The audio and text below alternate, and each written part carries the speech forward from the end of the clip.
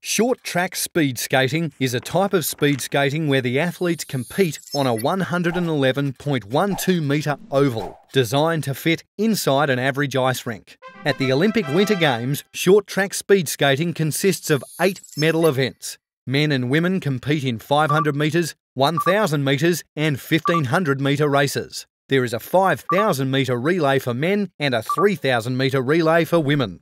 Short track speed skating is an elimination event in which skaters race in packs and try to outskate and outwit fellow competitors within their heats. The bends are tight and athletes skate close together counterclockwise, jockeying for position and trying to cover any attempted breaks with the pack. The odd clash and tumble are inevitable with the walls and the rink being heavily padded.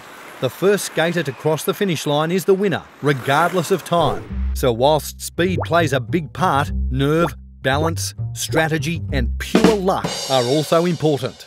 Nowhere was this better exemplified than in Salt Lake City in 2002, when Stephen Bradbury, at his 4th Games, won Australia's first ever Winter Olympics gold medal.